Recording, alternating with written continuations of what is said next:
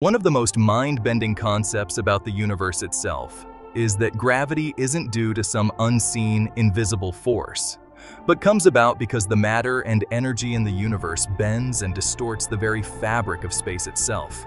Matter and energy tell space how to curve. That curved space lays out the path upon which matter and energy move. The distance between 2 points isn't a straight line, but a curve determined by the fabric of space itself. So where would you go if you wanted to find the regions of space that had the greatest amount of curvature?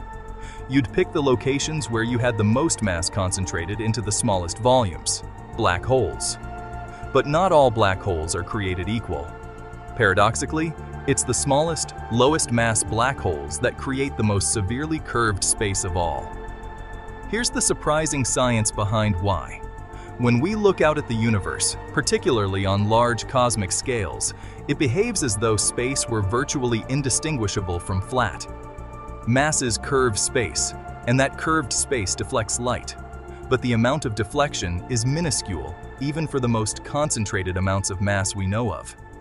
The solar eclipse of 1919, where the light from distant stars was deflected by the sun, caused the path of light to bend by less than 1/1000th of a degree. This was the first observational confirmation of general relativity, caused by the largest mass in our solar system. Gravitational lensing goes a step beyond that, where a very large mass, like a quasar or galaxy cluster, bends space so severely that the background light gets distorted, magnified, and stretched into multiple images. Yet even trillions of solar masses causes effects on scales of tiny fractions of a degree. But it's neither our proximity to a mass nor the total amount of mass that determines how severely space is curved. Rather, it's the total amount of mass that's present within a given volume of space. The best way to visualize this is to think about our Sun, a one solar mass object with a radius of about 700,000 kilometers. At the very limb of the Sun, 700,000 kilometers from its center, light deflects by about 0.005 degrees. You could compress the Sun into about the size of Earth, similar to a white dwarf, about 6,400 kilometers in radius. Light grazing this object's limb would deflect by about 100 times as much, 0.05 degrees. You could compress the Sun into about a 35-kilometer radius, similar to a neutron star. Light grazing its limb would deflect a lot, by about a dozen degrees. Or you could compress the Sun so much it becomes a black hole, with a radius of about 3 kilometers. Light grazing its limb would be swallowed, while light just outside it could deflect by 180 degrees or even more. But there's something important to think about in all of these scenarios. The total amount of mass, whether you have a sun-like star, a white dwarf, a neutron star, or a black hole, is the same in each problem.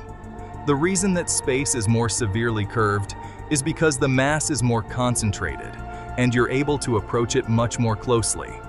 If you instead stayed at the same distance from the center of mass in each scenario, 700,000 kilometers away from a one solar mass object, regardless of how compact it was, you'd see the exact same deflection, about 0.005 degrees. It's only because we can get very close to the most compact masses of all, black holes, that light deflects by such a severe amount as it grazes its limb. This is a universal property of all black holes. When light just barely grazes the outside of the event horizon, it's right on the border of getting swallowed, and it will maximally be bent around the outskirts of the black hole. But not all black holes are created equal. Sure, there are some metrics by which every black hole looks the same, and those are important. Every black hole has an event horizon, and that horizon is defined by the location where the speed you'd need to travel in order to escape from its gravitational pull exceeds the speed of light.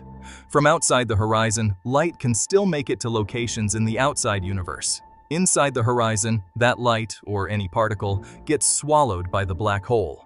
But the more massive your black hole is, the larger in radius its event horizon is. Double the mass, and the radius of the event horizon doubles. Sure, lots of things will scale the same way. The escape velocity at the horizon is still the speed of light.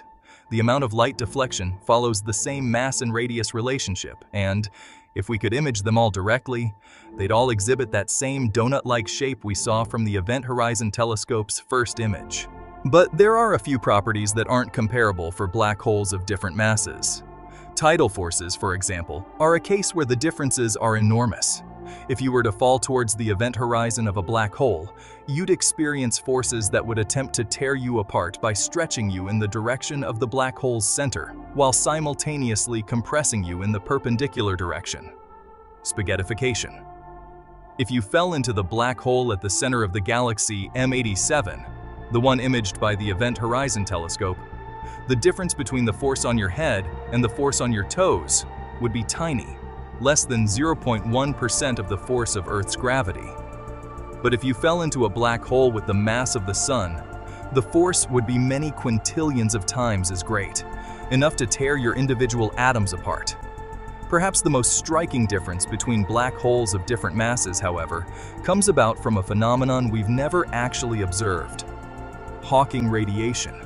Wherever you have a black hole, you have a very small amount of low-energy radiation being emitted from it. Although we've concocted some very pretty visualizations of what causes it, we typically talk about the spontaneous creation of particle-antiparticle pairs where one falls into the black hole and one escapes. That's not what's really going on. It is true that radiation is escaping from the black hole, and it's also true that the energy from that radiation has to come from the mass of the black hole itself. But this naive picture of particle-antiparticle pairs popping into existence and one member escaping is grossly oversimplified. The real story is a little more complicated, but vastly more illuminating. Wherever you have space itself, you also have the laws of physics that exist in our universe. These fields all exist in their lowest energy state when they permeate empty space, a state known as the quantum vacuum. The quantum vacuum is the same for everyone so long as they're in empty, uncurved space.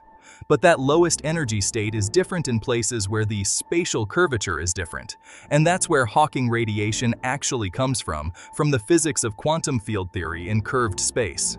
Far enough away from anything, even a black hole, the quantum vacuum looks like it does in flat space. But the quantum vacuum differs in curved space, and differs more dramatically where space is more severely curved.